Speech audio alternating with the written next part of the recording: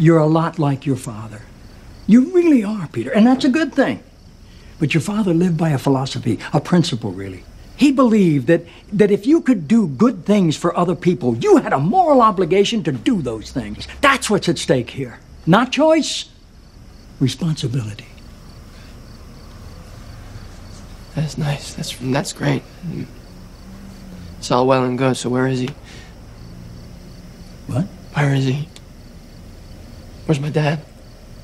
He didn't think it was his responsibility to be here to tell me this himself. Oh, come on, how dare you? How dare I? How dare you? Loneliness is like a double-edged sword. It's often linked to emotional states like depression, anxiety, or feelings of boredom and emptiness, but it's also a great source of creative courage because it's an intrinsic part of existence. Novelist Thomas Wolfe argued that coming to terms with it is often required in discovering and creating new forms and images. The Amazing Spider-Man centers on how this duality impacts the way we form our identities from teenagehood to adulthood because, unlike what came before and what came after, Peter Parker's story begins not by him accepting or declining an identity offered to him, but from his own lonely creative self-discovery, within a life specifically lacking in answers. So let's have fun and compare some Spider-Man again, although I don't get to talk about trauma, so I'm only kind of meh right now.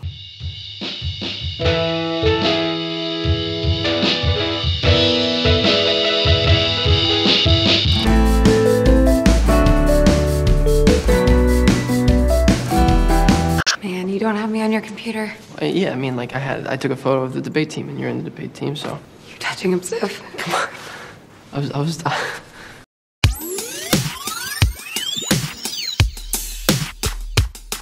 The Amazing Spider-Man 1 is a really awkward movie to talk about because more so than the other two franchises, the business politics are far more transparent and intrusive. There are three key factors behind the production of the movie. First, Sony's licensing deal with Marvel was about to expire if they didn't exercise it, so the film was made out of legal necessity. Secondly, this was not the original desired production. Sam Raimi's Spider-Man 4 was in early development, but was cancelled when he couldn't get the time he wanted. Therefore, Mark Webb had to start a new series with even less planning time. And thirdly, there was an interest to solidify a cooperative relationship with Marvel Studios, because the Oscorp Tower was to appear in the Avengers, but unfortunately the design was not finished on time, therefore there was an aura of indecisiveness from the producer's end. And as I presented in part 1, Sam Raimi and John Watts' Spider-Man differ greatly from each other in terms of media identities. Spider-Man 1 was a nostalgia film from the way it downplayed its contemporary aesthetics and presented a more simpler retro universe where old cars, old TVs, and old haircuts overwhelmed the screen in order to draw upon the audience's own memories of the character. Whereas Spider-Man Homecoming was a piece of transmedia that played up its contemporary markers in order to complement the aesthetics of the wider MCU and to also, obviously, distinguish itself from previous adaptations. Both series had to communicate with the public imagination very differently, and as a result, I present what I like to call the axis of intertextuality, where the vertical line draws upon the cultural memory of what came before and the horizontal line draws upon its cultural relationship with what's next to it. Sam Raimi's Spider-Man trilogy and the MCU Spider-Man occupy completely different areas because they fundamentally meet different audience demands and they're also motivated by very different creative opinions. Thank you, Mr. Stark. Yes, Mr. Parker. Very well. But The Amazing Spider-Man occupies an extremely awkward place where it's almost right in the middle. It has such undesirable legal, creative, and cultural conditions that it knows that it can't draw too heavily on the past, like the previous franchise, otherwise it will make itself redundant, but it's also quite unsure if it can or should lean heavily onto transmedia franchise building techniques, because there's still the possibility that this could come from a good relationship with the competition, or it could come from purely within itself, where everything is managed and owned by Sony. Therefore, a lot of the movie's artistic decisions are immediately less creatively insulated because everything from tone to dialogue to story to even the way the costume looks has to be decisively indecisive. But to the credit of Mark Webb, his auteurist indie style is strong enough to penetrate through the corporate complications because either this is a happy coincidence or a deliberate artistic technique, the story's focus on loneliness actually complements its weird position on the axis.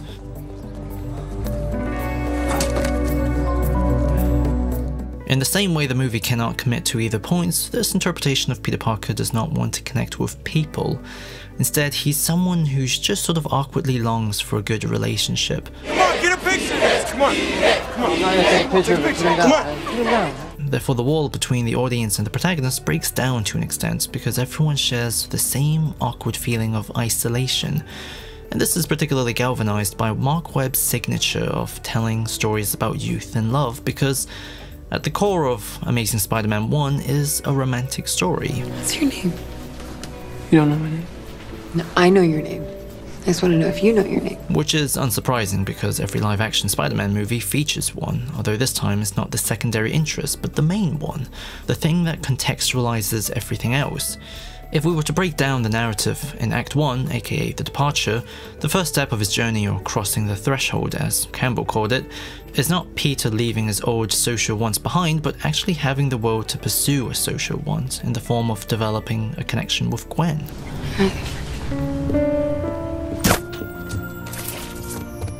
As a result, in Act 2, The Initiation, where both Spider-Man 1 and Homecoming contextualizes Mary Jane and Liz Allen within the woman as temptress stage, since they both draw Peter's commitment away from being Spider-Man, Gwen is actually the total opposite. She doesn't create a division between Peter Parker and Spider-Man because Gwen is in on the secret, and it's precisely through sharing this burden that not only Peter Parker matures as a person, but the romance between them blossoms. Let's get out of here. Let's just get out of here. Just for a minute, can we? Therefore, in contrast, Gwen Stacy represents Campbell's meeting with the goddess stage, because she metaphorically guides him to become more vulnerable with people and also gives him the emotional strength to utilize it correctly. Correspondingly, this also then creates massive foundational differences in Act 3, for the reason that for Peter Parker to become the master of the two worlds, he has to go against Captain Stacy's wish and be with Gwen, otherwise he'll regress back to his old lonely self, untouched by the wisdom of the social. Everyone was there but you. Therefore, Peter Parker's arc ends by letting the story go full circle. His story began with his parents leaving him with a broken promise, and now he breaks his promise to be there for Gwen. The film even spotlights this by bookending the story with 2 explicit time passes. So there are 2 ways to interpret this: either Peter Parker's becoming more like his parents by breaking his promise, or he's rejecting their path by actually coming back. And because of how oddly polysemic this is, it thematically touches upon both the messages from both Spider-Man 1 and Homecoming, because being Spider-Man can be read as being something inherited from family, or is based on the act of rejecting the direction of the previous generation and carving a new one. But unlike the other 2 films, this destination does not come from a lesson of humility, but from discovering an ambition.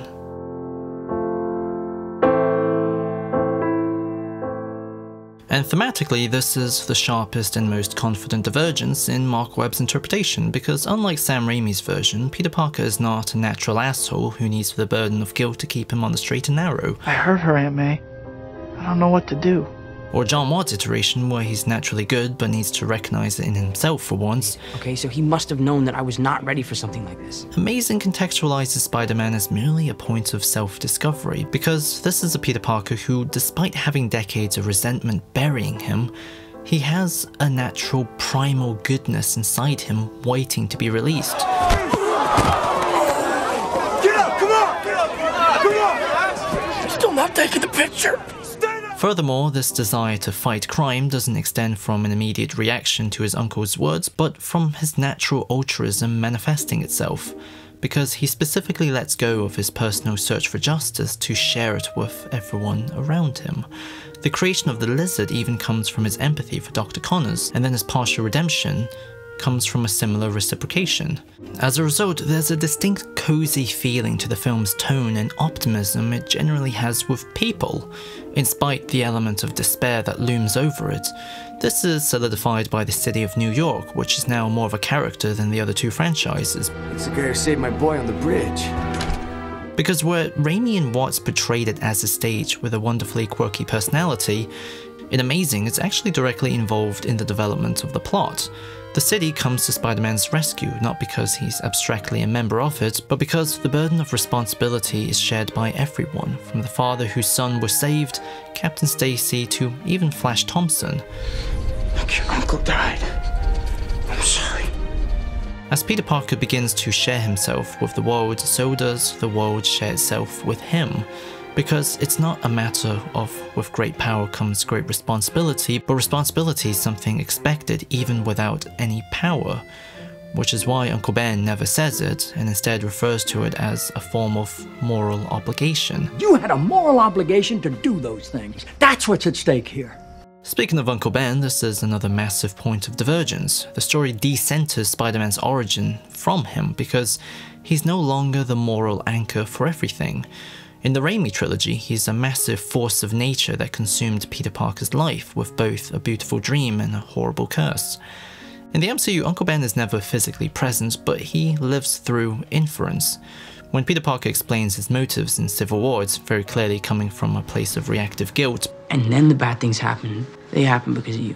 And his relationship with Tony is clearly a symptom of trauma because he hasn't let go of being someone else's surrogate son. But in The Amazing Spider-Man, first, his paternal presence is overshadowed by Peter Parker's biological father. In fact, all of his words of wisdom are related to him. And secondly, the costume is not created in memory of Uncle Ben, but a strengthening relationship between Peter Parker's own creativity and the culture around him, as if the city is speaking to him. As a result, Uncle Ben exists more as a connective tissue now, a gateway between Peter Parker's naturally good soul and the goodness of the outside world. And to show us that there is something greater at play, that this is a Spider-Man that is not created by circumstance, but by destiny. Peter Parker, if there's one thing you are, it's good. In conclusion, Amazing Spider-Man's weird legal position forced the movie to be in a very weird, isolated position, where it can't quite fully draw upon a consistent and deep well of meaning, but to an extent, if you're immensely forgiving, this enhances what it tries to explore, because that's what it's ironically artistically about. Peter Parker can never truly know who he is because that is the natural order of the world, but he can know what he can become, and yeah, they kind of oddly complement each other. Although I know this joke is getting old, but seriously, now that I've done Andrew Garfield's interpretation, and I feel like I can finally truly and honestly pick my favourite live-action Spider-Man, and it would have to be Italian Spider-Man.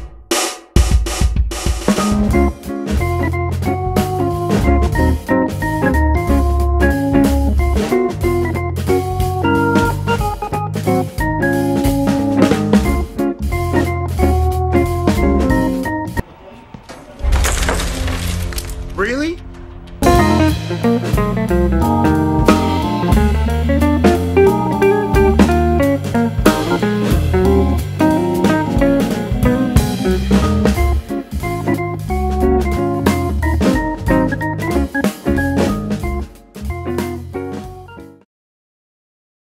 You missed the first time.